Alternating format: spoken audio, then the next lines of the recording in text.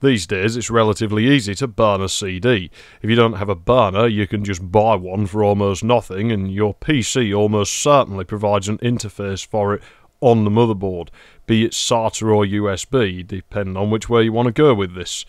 Windows itself, and I'd imagine any other modern operating system like Mac OS X or Linux even, I would think, makes it pretty much as simple as dragging your files to the disk like any other Explorer window and hitting burn. Audio CDs can be made by most newer media players, and most decent video editing packages can create DVD video discs, which are kind of the lowest common denominator now. Nobody really uses video CD anymore, and it never caught on in the UK really anyway, as far as I'm aware.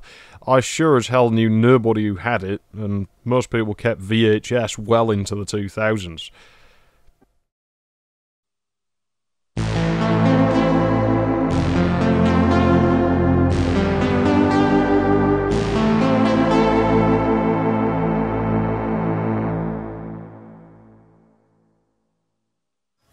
Oh, bloody hell, I'm here to talk about burning CDs, more like burning my damn skin. I'm filming this outside just to show you how damn warm it is. So, if my voiceover sounds a little bit slurred and stuff in places, well, yeah, I don't handle this weather well. What do you think? Look how pale I am. I'm a damn nerd. I live inside, and I live in Britain. Most of the time there's like 4 inches of water all over the ground, and it's grey. Everything's grey in Britain. It's boring.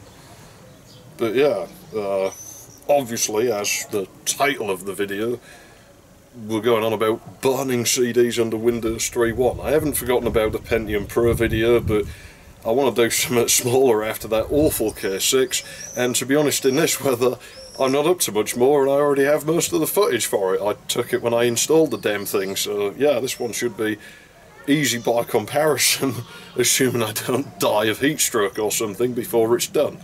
So let's get on with it before I pass out from the heat. Life on a council estate. I wouldn't give it up for the world, man. For a moment, let's pretend that it's the early 2000s again. Kinda sucks, because I don't really like that era that much, really. There's a lot of crappy people around for some reason around that time. I'm looking at you, Gary Jules, ruining a good song. Donnie Darko, I heard that film. I still have my first DVD burner. I was quite late to the party, and the technology was really quite well established by this time, but hey, you know, I was doing things on pocket money. The burner came in at just over £300, which would have been about $550 as it stood then. This did include software for the drive, and the prices dropped massively as time went on, quite quickly actually. If I'd waited just a few months, it would have cost a hell of a lot less. The operating principles of the drives are the same as any drive you could buy today, only it used an IDE interface, mostly as SATA didn't really quite exist yet. It was still little more than an idea that was being played with somewhere. So yeah, parallel ATA was the order of the day, really. Now rewind a bit further to the later part of the 1990s, and you'd be paying 4-figure numbers. If you were making video DVDs, the V stands for versatile, not video in DVD, you might need additional hardware. To play back the MPEG-2 video stream, you might have needed a dedicated decoder. These were similar to the scenic MPEG-1 decoder that we looked at a while ago. It was this short-lived market for, like, cards which decoded video streams in real time. This was primarily because CPUs weren't really quick enough to do it very well yet in a lot of systems.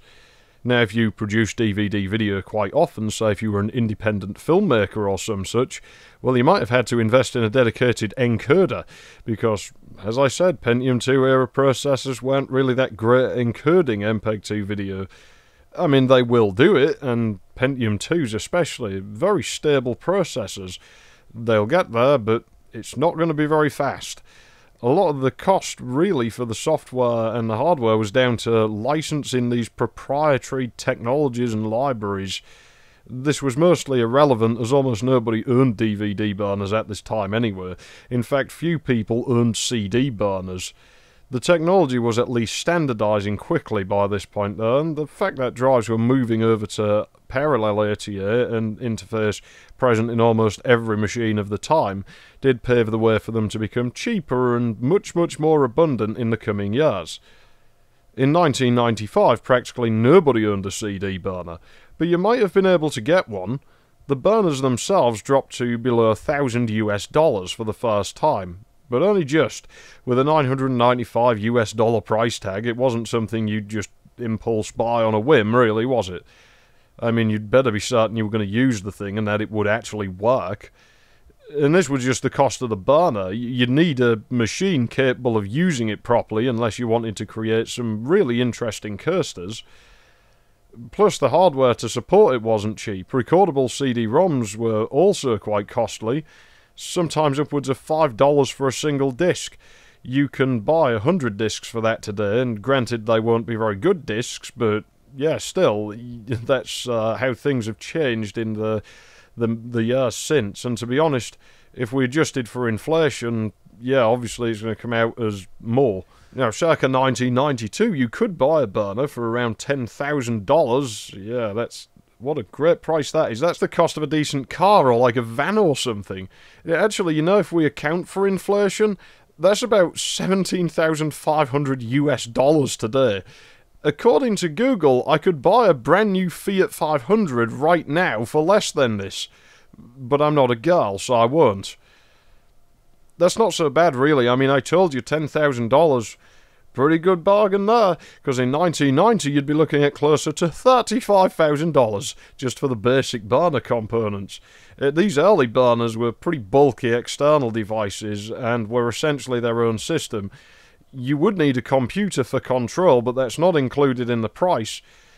Fairly modest 286 was still around $800 in 1990, but you'd need a SCSI controller, and even then, I'm not entirely confident that this 286 would be powerful enough.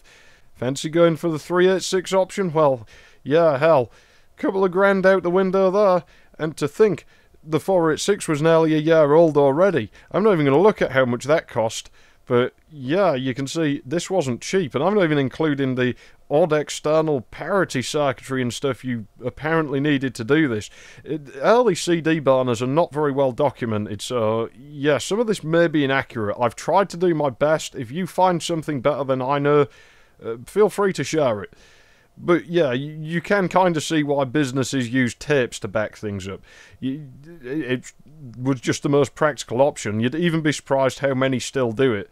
Optical discs really weren't practical yet, and tapes, well, they've endured this long for really these factors that make them appealing for backing things up. They last a long time. They have a massive capacity compared to most other mediums that are easy to operate in that way. And they're just basically a workhorse. You can stuff them in a drive and they just work. They're proven. They've been around a long time, much longer than CDs. So, yeah, they've stuck around this long. It probably is worth making a distinction between burning and pressing when producing CDs. A large-scale production, such as that used by the music industry, does not use burning, but instead uses pressing. I'm not going to go into the details, although I think it's somewhat self-explanatory by the term. This method simply wouldn't be practical for most people unless you were running thousands of the same CD. This is referred to as replication by a press, as opposed to duplication by a burner like you would do at home. The discs used by presses are also physically different, which is why the CDs you bought are silver instead of the odd bluish tint found in recordable discs. It is a different material. Now, I would like to mention that when I talked about replication and duplication, there is another, like, sort of in-the-middle means of producing many CDs. You see, replication, as we said, was for its large-scale commercial CD production. You use it for selling, like, studio albums and stuff that are just going to be mass-produced. Like, you're going to sell 1 million copies or something, you'll get a bunch of CD replicators. The short version of how it works is they make a master disc out of glass, and they just press a bunch of identical CDs. It's much better to do it that way if you want loads and loads of discs quickly.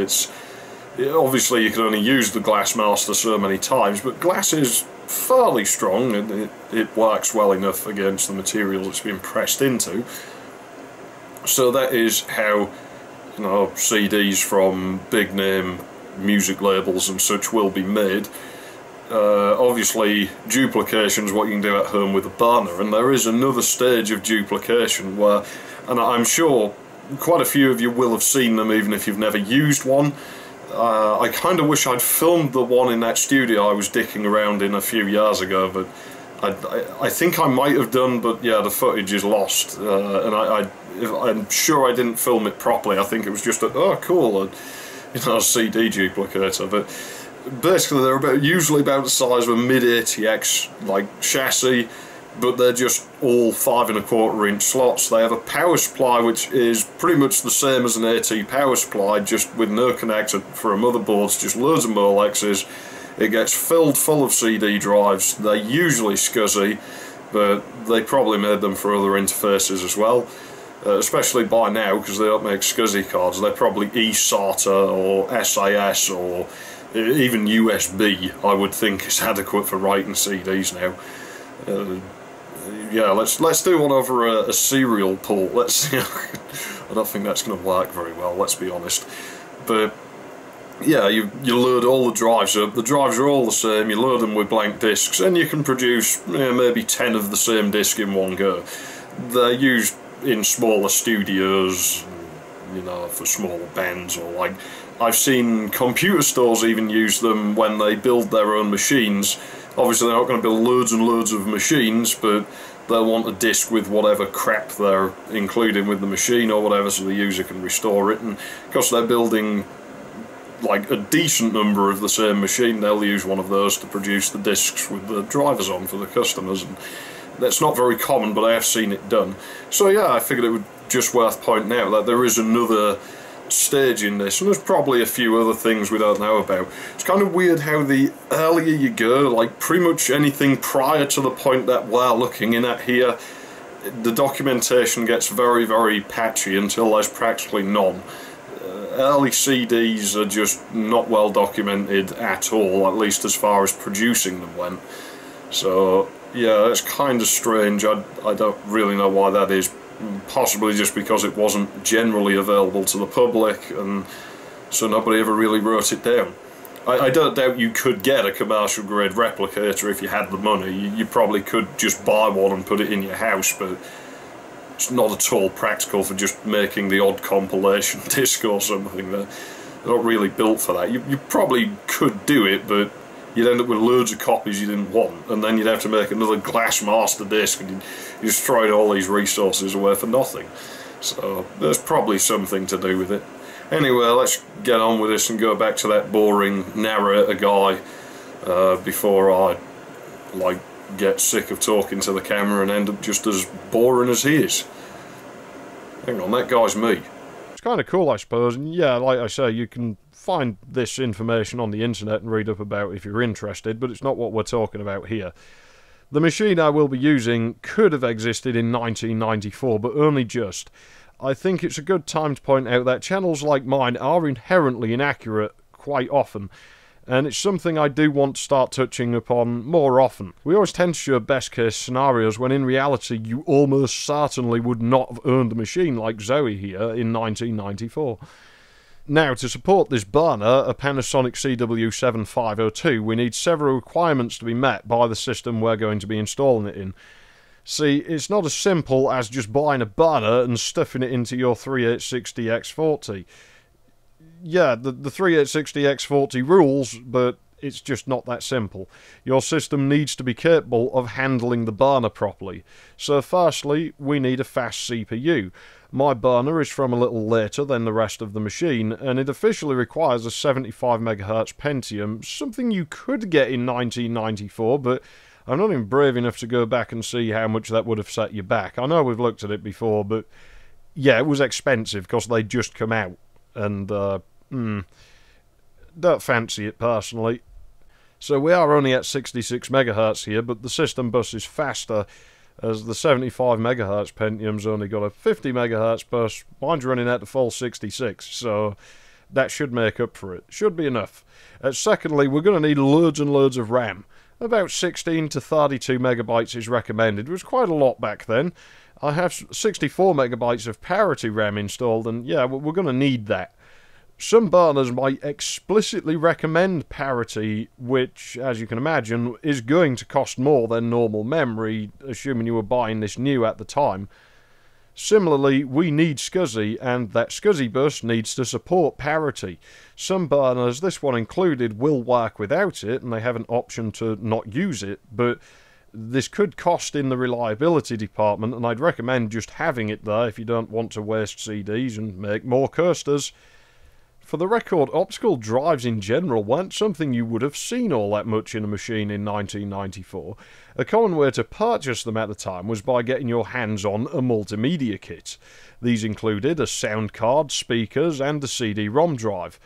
That CD-ROM drive interfaced to the sound card usually, and well, we could do that here because my Pro Audio Spectrum 16 provides a SCSI interface, and it does work, but this introduces another problem, where it requires more drivers to be loaded into base memory.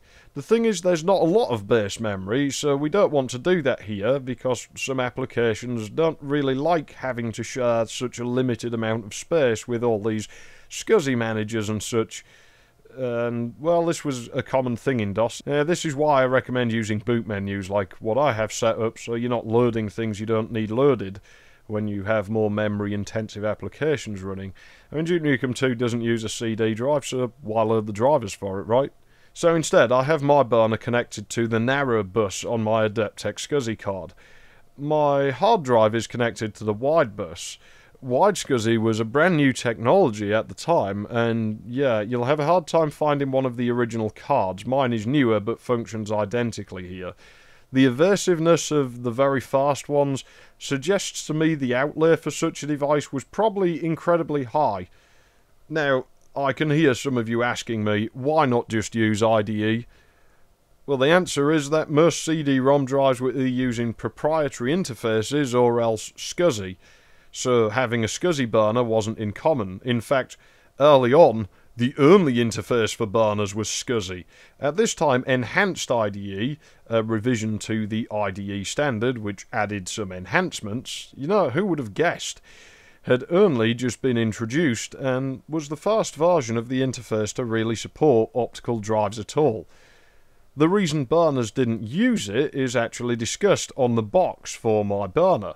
In short, IDE puts too much strain on the system, creating significant processor overhead and generally being slow anyway. IDE at this time would have been absolutely crap for running a burner, and you'd need a much faster machine and several more updates to the IDE interface before you could really get any use out of it in this regard. You're also going to need a good power supply to run all of this high-performance hardware because, yeah, it saps power.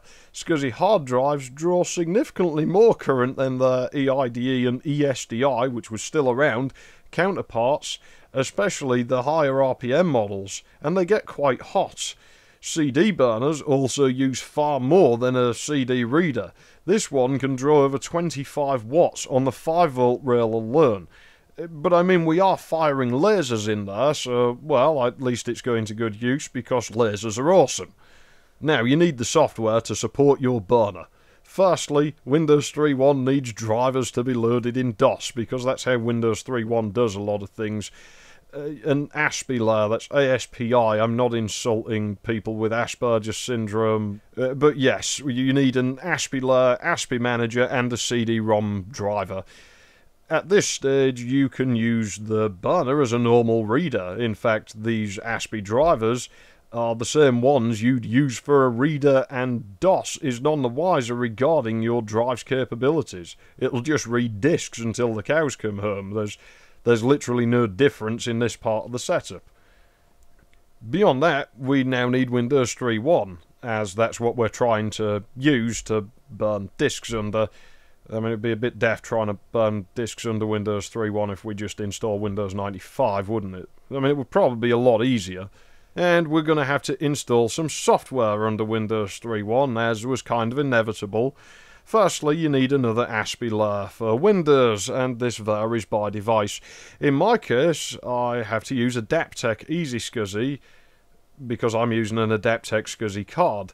This was paid software, and it's quite hard to find now, especially in 16-bit variants, so yeah, don't know why the hell that hasn't really been kept hold of as well as certain other utilities around. Took me a long time to track it down. Now this is what the burner software will talk to, and it does have to be installed for that software to work. EZ-SCSI might be worth installing anywhere though if you're using a SCSI hard drive with a supported Adaptec SCSI card, because it can enable 32-bit disk access and buffering, which is otherwise disabled. It actually does yield a noticeable performance boost on my system, so it's sure as hell worth looking into if you're confident you're not going to have power loss in the middle of a disk access. EZ-SCSI often includes other utilities, such as a CD player. It has a disk benchmark too, and some really neat tools for perking the SCSI bus around, stuff like that. It's not really that bad. Now we need software to operate the burner. The dominant software at this time was EZ-CD Creator, initially by Incat Systems, but later bought by Adaptec. Supposedly it still exists as Roxier Creator, although I imagine it's been vastly updated by now. As Adaptec EZ-CD, it was available in a few different flavours, namely Lite, Standard and Pro. Often included were tools to make covers, photo CDs and a few other things. My version of EZ-CD was fresh from an interface update, and it looks usable enough. I certainly think we could make audio and data CDs with it anyway, without having any real issues, so I guess it does what it says on the tin. I haven't played with the photo CD and cover creator kind of stuff, but yeah, EZ-CD was my main goal. I want to burn data and audio. Looks like it would do that quite well. There's just one problem, it doesn't work with my burner. Until the mid-2000s, and possibly later, but I haven't bought really a burner with bundled software since, it wasn't uncommon to lock the software down to only work with one drive. Commonly, the drive the software was bundled with. I mean, it would be a bit daft to lock it down to the drive that it wasn't bundled with. Unfortunately, I don't have the disk that came bundled with my drive. But that's not the problem with EZ-CD here. They've not actually restricted it at all. The version I have just supports common burners of the time. But it's just a bit behind supporting the burner I have. You see, these things weren't standardised all that well yet, and so the software has to specifically support your CD burner. You could look it up on a compatibility list, so you didn't waste your money buying the software only for it to not work, but yeah, it doesn't support mine, so, well, we're screwed on that front. And in case you're wondering, I don't have the compatibility list for this version, so I had nowhere to know until I installed it. Yeah, don't know where the compatibility list is. Last I couldn't find an archive of the web address that it tries to link you to. Still, at this time, there was a new kid on the block, some upstart from Germany, calling themselves Ahead Software. I don't know, I mean, you might have heard of them. So nearer versions up to at least 4.0.3.0 will work under Windows 3.1, but only for SCSI drives and obviously only drives listed in the README. You will also need Win32s installed for versions this later on, and a working serial key for them. It can try to use unsupported burners, but you need the original disk, and I don't have it, and I can't find one. Ahead, look, I'm sorry I pirated your software. I will buy the disc if you will sell it to me. Otherwise, what am I supposed to do? You haven't sold this for over a decade, you're losing no money, and yeah, I don't know what the hell else I'm supposed to do, man. They tell you not to pirate, but then they leave you no choice. It's kind of awkward, man. I guess we could class it as abandonware or something. I don't know. Still, according to that list, my burner is supported, so here we go. The interface might get messed up visually depending on the resolution and video card configuration, but it's fine for me. Could bump up the screen resolution, but Yeah, I can't be bothered. I'd have to set it back for some of the video hardware in the machine to be usable again anyway. It's kind of precarious, this thing. And to be honest, it's not that bad. Most of the interface looks fine. It's just this pin on the left-hand side when you first start it up. I'm happy to ignore it. Nero kept this interface for quite a while. I think even Nero 8 still included good old Nero burning ROM with the same basic interface. We can create audio and data CDs like in EZ-CD. We can do a few things actually, but yeah, both of them also handle image files. However, some versions of EZ-CD allow you to emulate a CD drive with them. You get a kind of, you know, CD drive emulation, kind of image drive. Nero doesn't appear to do this, but it can open them and it can write them to the hard drive. Of course, the average hard drive in 1994 wasn't really large enough to handle a bunch of CD images, so yeah, that poor wallet is looking increasingly anemic.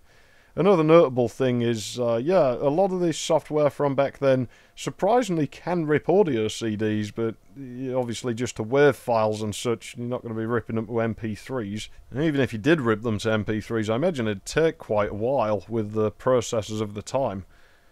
Overall, with disk creation and the varying types of disks you can create, you're going to be at the mercy of the burner as to what is supported.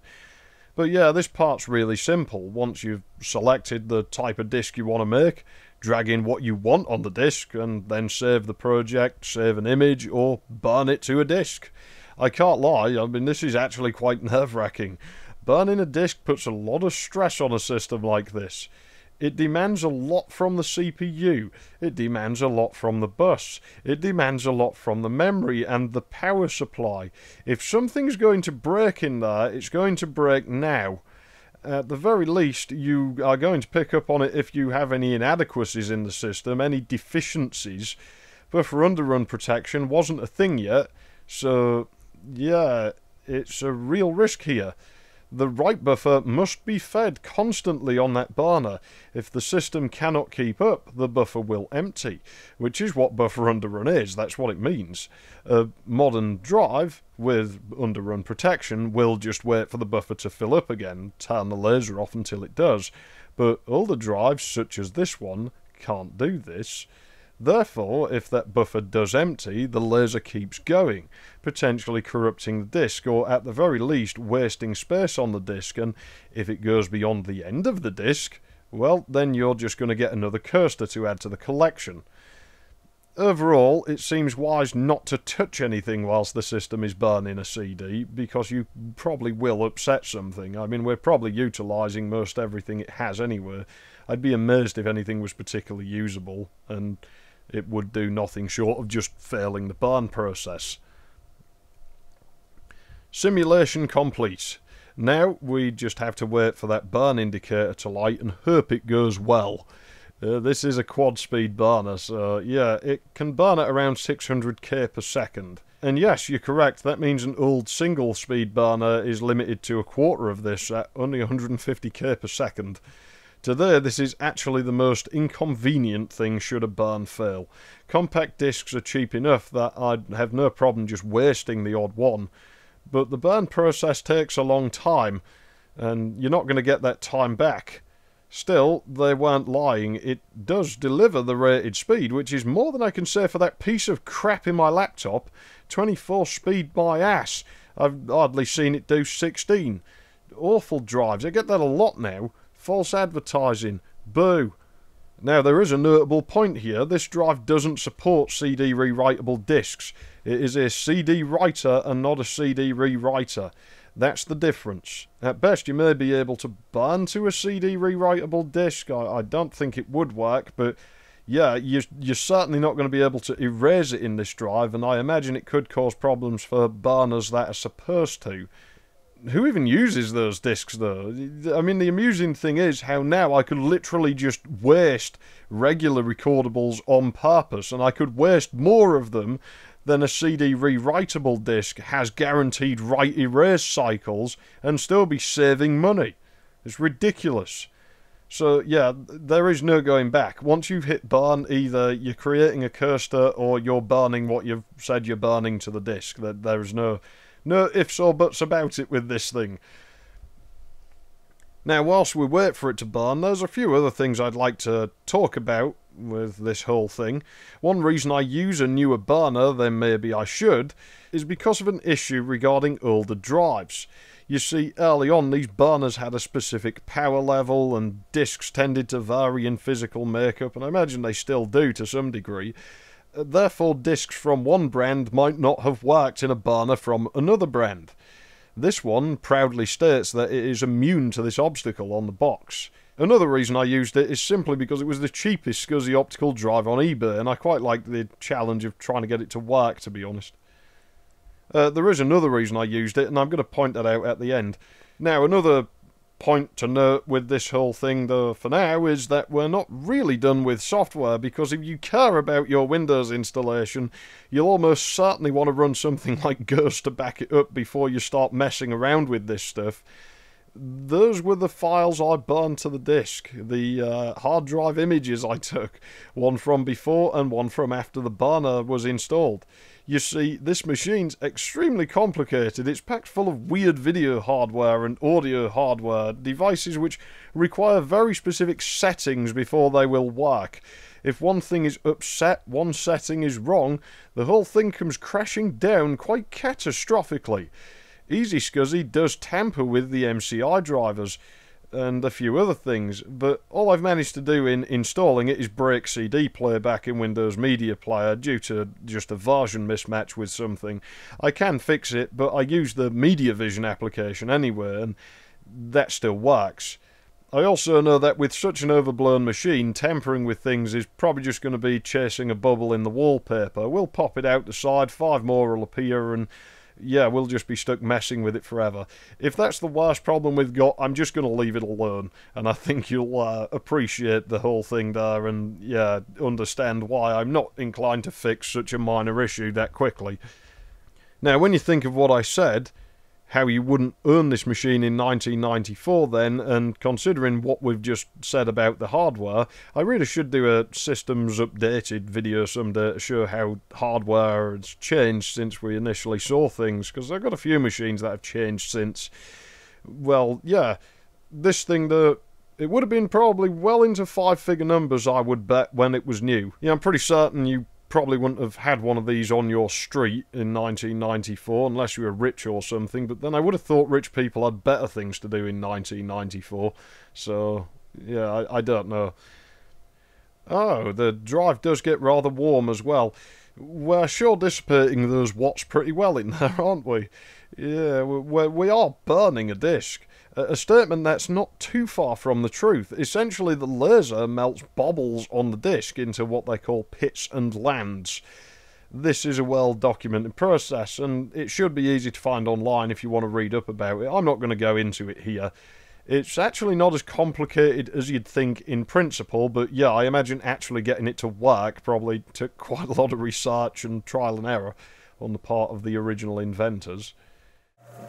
Now, there's a couple of points I probably should go over very quickly. Firstly, in 1994, when the machine we were using in this video was made, having an internal optical drive wasn't a very common thing. I think I said as much, you know, but yeah, if you're going to fork out for one, you might have done. Now, if you went back a little farther, a lot of optical drives were external. They'd use SCSI, they'd use even the parallel port, which parallel ports aren't that quick. In ECP mode, I think they can actually do about 2 meg per second, which would have been fast enough for a drive at that time. Would have probably been alright.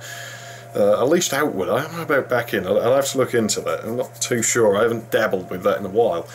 But early burners, like I said, hard drives were quite small as well, and so you had an internal optical drive by then. By the late 90s, an internal burner was something people would have done. Like, burners weren't common, but if you had one, probably installed it in the machine by then, unless you were on like an older machine or something, I don't know. But before that, you'll notice, if you know SCSI very well, you almost always have a connector coming out. This is a 2940 UW Pro. It's like the next card or a couple of models up from the one that's in the PC, and it's basically the same. It's a couple of extra bells and whistles I'm not going to use. It's for a different machine. It was just cheapest one at the time, and they work, the 2940s, and don't have problems with them. They always seem to just work, so I like those cards. Now your Barney would have probably stuck in that socket on the back. Even my Pentium 3 can do that, and that's a bit different. The cable's like a Y.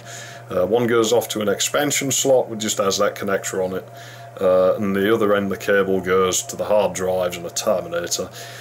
And not all SCSI adapters can do that, but yeah, you can double end the SCSI bus on some of them, and evidently that one supports it.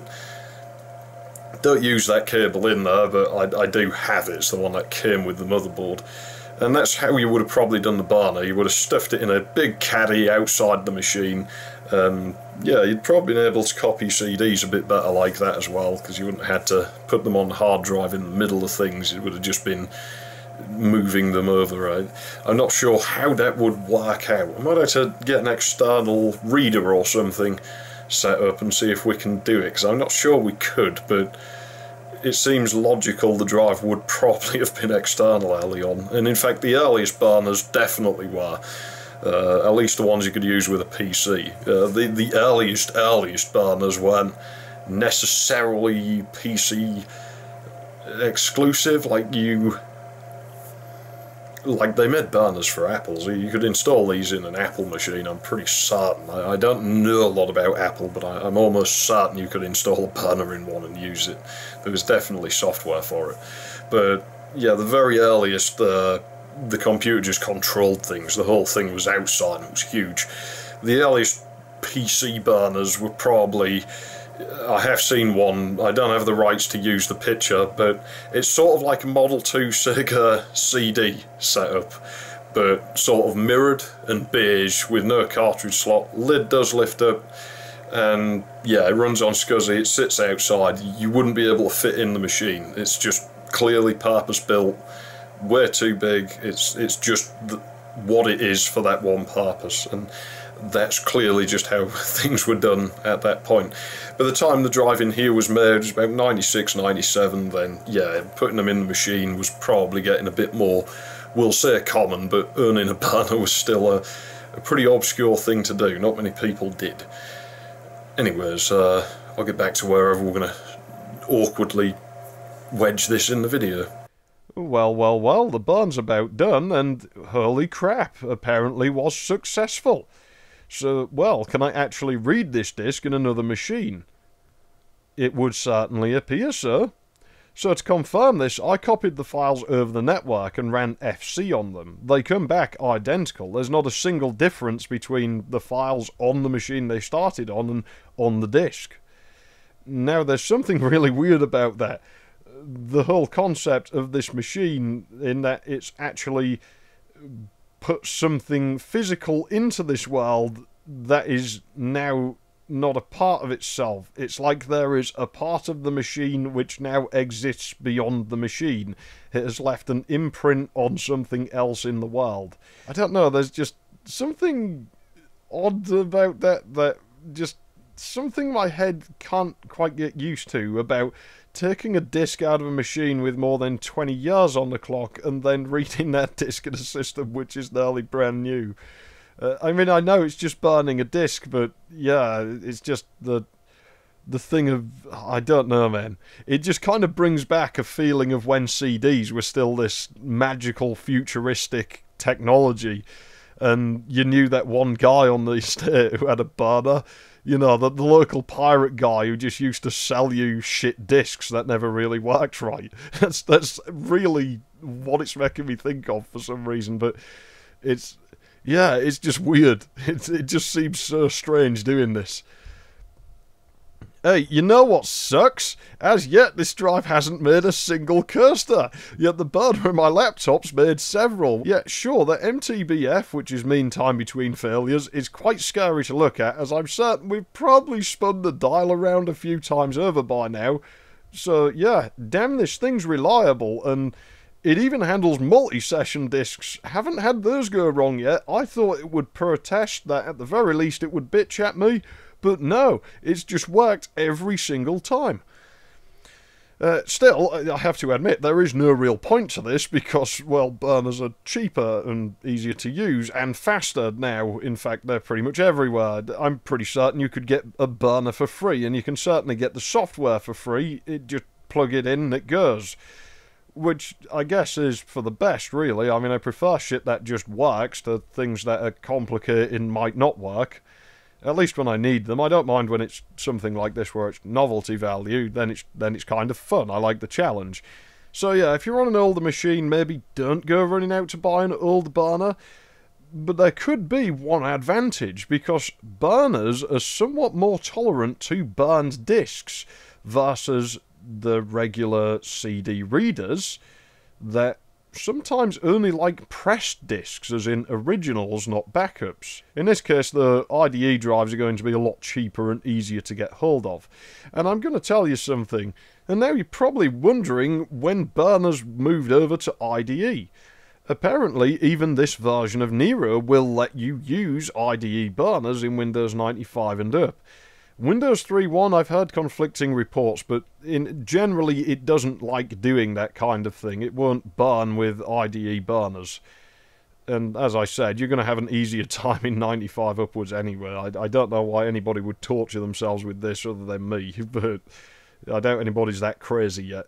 However, IDE burners technically use ATAPI, that's ATAPI, AT Attachment Packet Interface. I could go technical, but in its most simple terms, guess what? It's just SCSI over IDE, nothing more. So yeah, burners are still SCSI. Your IDE burner is actually pretty much talking SCSI. It's talking near enough the same language as my SCSI one is here.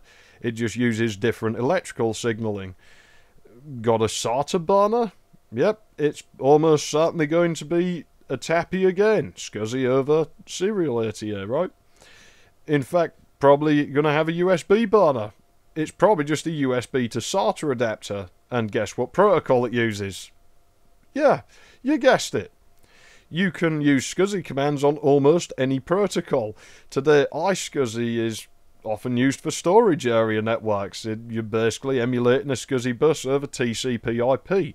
So, yeah, this technology has been around a long time now. Now, my last words are things to the effect of older SCSI optical drives often use these little caddies. I don't have much to say about that beyond, well, they're kind of nice. Overall, a lot of these old drives were overblown as hell. I mean, look at this thing. How garish is that? I mean, I absolutely love it, but yeah, I think they went a bit far there, really. I mean, you don't really need that kind of stuff, but I'll take it anyway.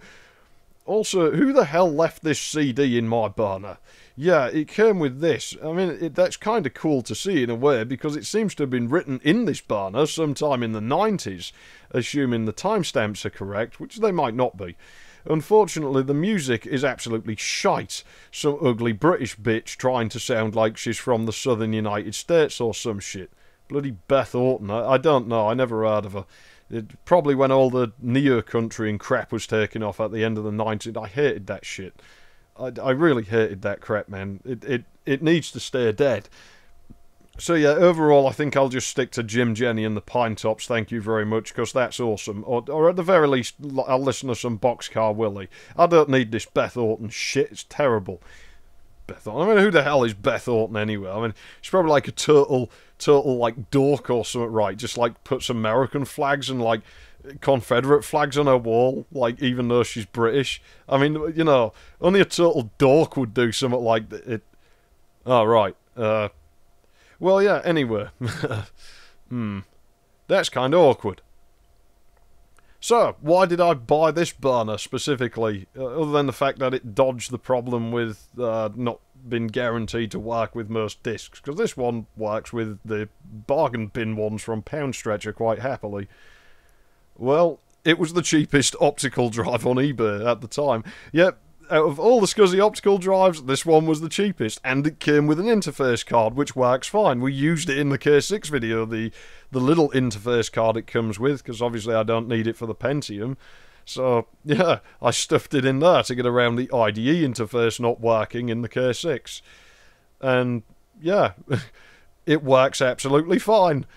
It does get quite warm, though, when it's burning a disc. And when it's working on a disc, you've got this little fan on the back. I think it probably needs that. Use a lot of power.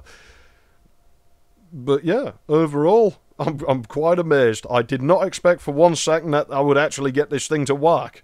And as I said, it just blows my mind that there's now technically a piece of that machine that exists outside of that machine. It's going to come in useful if I ever have to restore those drive images, I suppose, and I won't have to get them onto the hard drive first.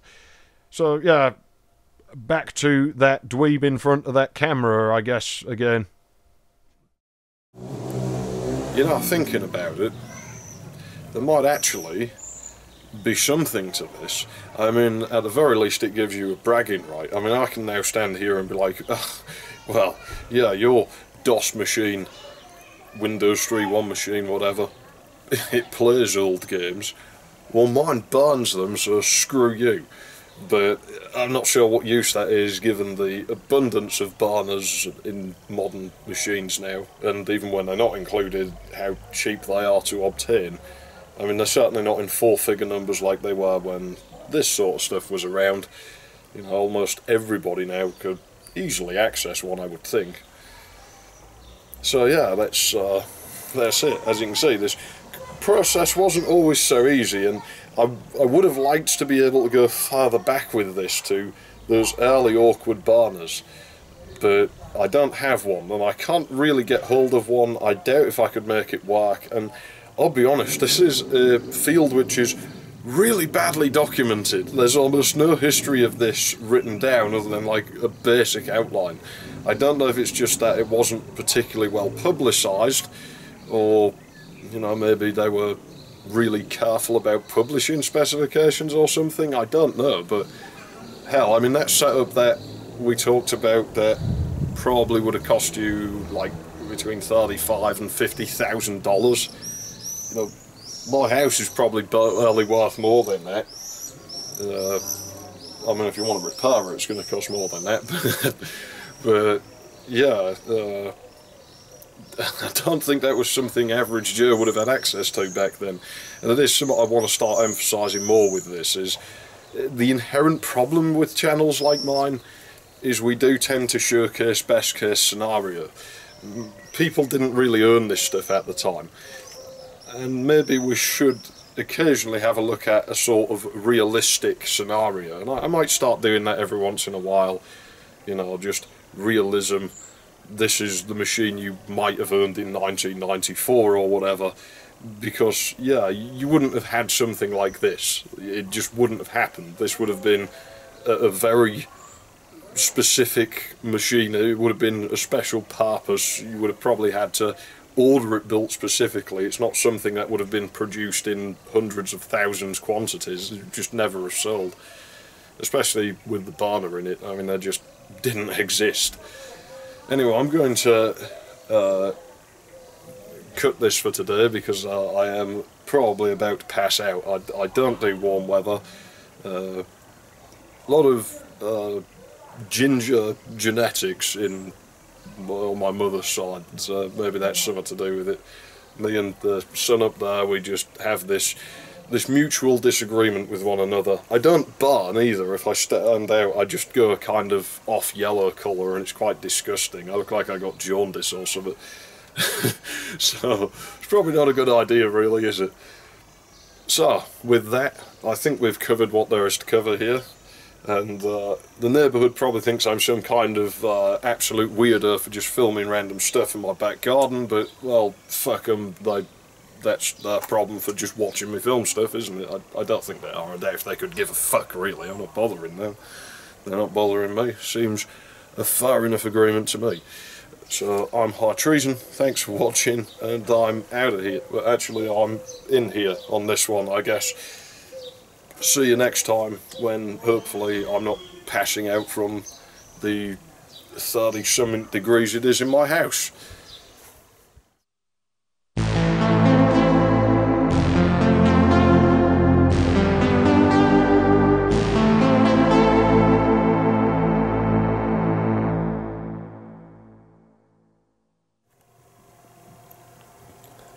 Hey, here's a weird thing. Did anybody ever realise how my old house number looked like ISO? You know, like the CD images and stuff. Yeah, well, no shit. The day I signed for it, the keyring had this little bit of cardboard on, which I've still got somewhere, I'm pretty certain. I kept reading it as ISO Preston Road. So, oh, that's just wonderful. Hey, actually, you know, thinking about it, that place they tried shoving me in before I got this place, that looked like ISA. That was like 154. Yeah, kind of weird, really. Number of this place has no relevance to anything, I don't think. I'm not going to tell you what it is, but yeah, it's pretty boring, really. And doesn't match a sequence of everywhere that I have lived. There's like this odd sequence that follows my family with house numbers. Maybe I'll explain that someday, but anyway, ISO Preston Road. It was the house of burnt CDs.